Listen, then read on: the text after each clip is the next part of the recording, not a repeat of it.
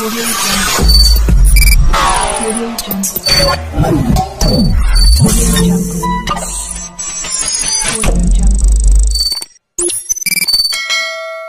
Hi, good morning everyone. I'm Sernsi Arbalatidolfo and welcome to my tutorial. So our topic for today is all about mathematics, which is a fraction. And of course, our subject matter is all about types of fraction.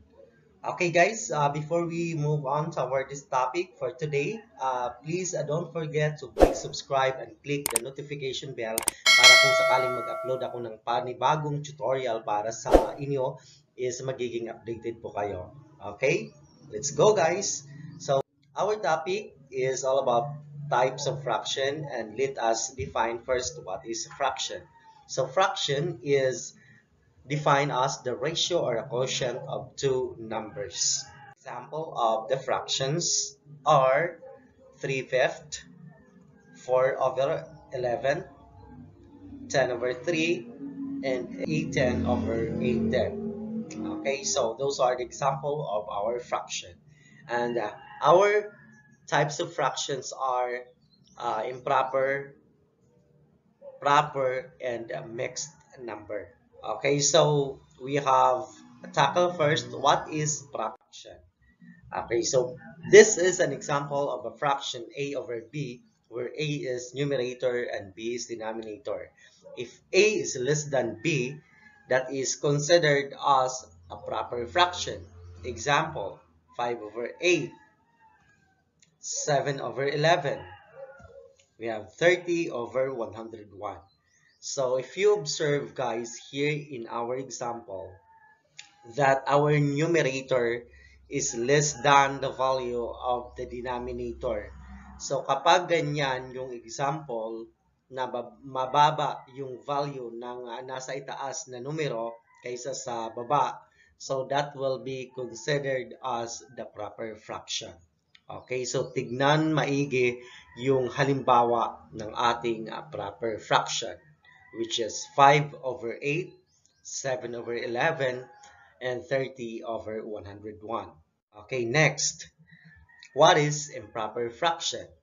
So, improper fraction, if a is greater than or equal to b, that is an improper fraction. At narito ang ilan sa halimbawa ng ating improper fraction.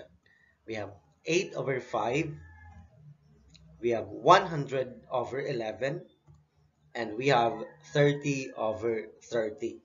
So, kung mapapansin nyo dito guys, yung value ng nasa itaas ng bar is malaki kaysa doon sa value ng nasa ibaba. So, that is now the example of an improper fraction. Tandaan maigi na yung value ng nasa itaas is greater than the denominator. So, those are the example of an improper fraction. We have mixed number. So, what is mixed number? So, mixed number is defined as the sum of a whole number and a fraction. Means say, may kasama siyang whole number and a fraction. And that will be considered as the mixed number. Example, we have 5 and 3/4. So, it is also equivalent to 5 plus 3/4.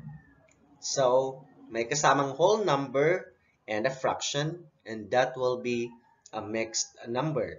Another one, we have 11 and 5/7 is also equivalent to 11 plus 5/7. So, tandaan maigi yung halimbawa ng ating mixed number. Okay, so let's have now move on to convert the following to mixed number. So, kapag nagko-convert tayo ng fraction into mixed number, we are going to use the law of division. Example here, we have 8/5 and 11/2. So, we are going to do first 8/5. How to convert 8/5 into mixed number.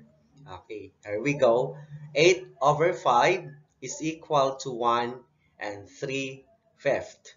So kung mapapansin natin dito, kapag dinivide natin yung 8 by 5, so meron lang isang 5 na makukuha natin dyan sa 8. Kaya nagkaroon siya ng 1 as a whole number. Tapos yung excess ng kinuha nating 5 is our remainder, which is 3. And we are going to write the remainder on the upper part or the numerator and rewrite the denominator, which is 5. So the correct answer is 1 and 3/5. Okay, so sana na-follow po ninyo yung proseso natin kung paano natin i-convert yung mixed number or yung fraction into mixed number. Okay, next. So 3 is our remainder and we have our denominator is 5. And of course, 1 there is the whole number. So coming from 8 over 5. Okay, our next example is 11 over 2. And the solution for 11 over 2, if we convert that into mixed fraction, that would be 5 and 1/2. Of course, same process, that is remainder and denominator. Okay, so how to convert fraction into improper fraction?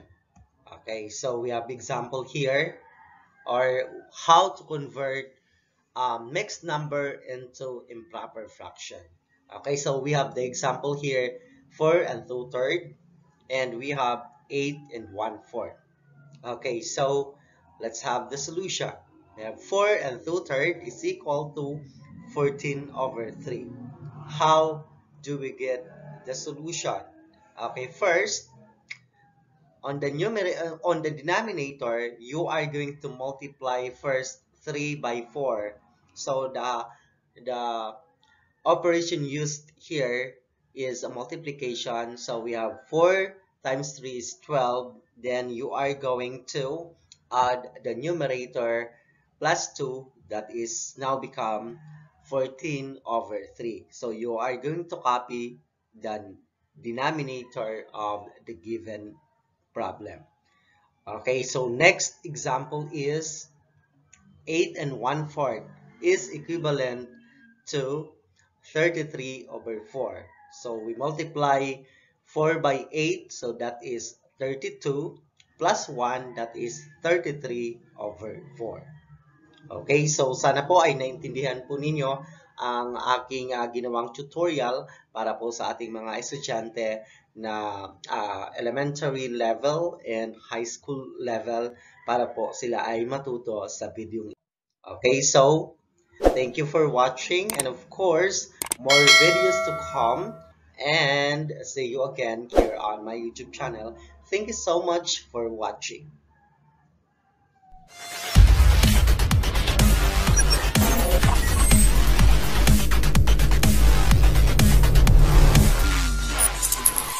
Audio Jungle. Audio Jungle. Audio Jungle.